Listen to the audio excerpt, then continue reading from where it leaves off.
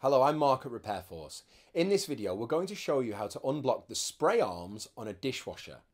Now, the main tool you're going to need is a finger-long pin. So basically a pin as long as a finger. Hi, my name is Idris and I'll be showing you how to unblock a spray arm on a dishwasher. Firstly, open the door. When open the door, you've got two spray arms, upper spray arm and lower spray arms. We'll remove by the upper spray arm by twisting, turning, removing and making sure that there's no blockage or limescale as well as debris from food, dirt or anything like that. So we get a pin, make sure we don't change the diversion of the spray arm by unblocking it, as you well know, you can see here.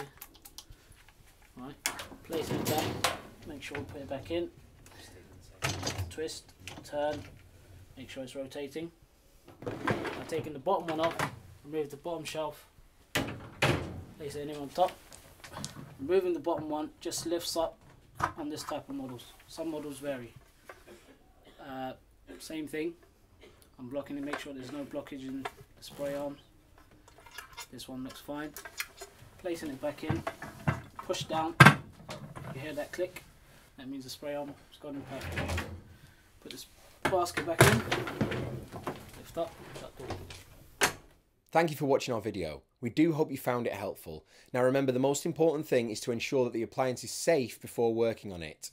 If you're not sure, please give us a call here at Repair Force and we'll send one of our experienced engineers out to you straight away.